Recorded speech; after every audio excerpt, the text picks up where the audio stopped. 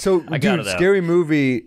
That was a Weinstein movie, right? Yes, that was the Weinstein. So it's still not really clear to most people, and I always clear the air. So basically, the Wayans brothers did Scary Movie 1 and 2. Yeah. Then they had a falling out with the Weinsteins, and they wanted a very large amount of money. So the Weinsteins, being the gangsters that they are, go, fuck you. We're going to go hire David Zucker and take your story and make it better. Damn. And that's what they did. Well, that's up to the audience to decide if it's better. But they basically were like, we own this now. I know you created Scary Movie. Did they still get paid off? I'm sure they must have got some type of commission. I don't know.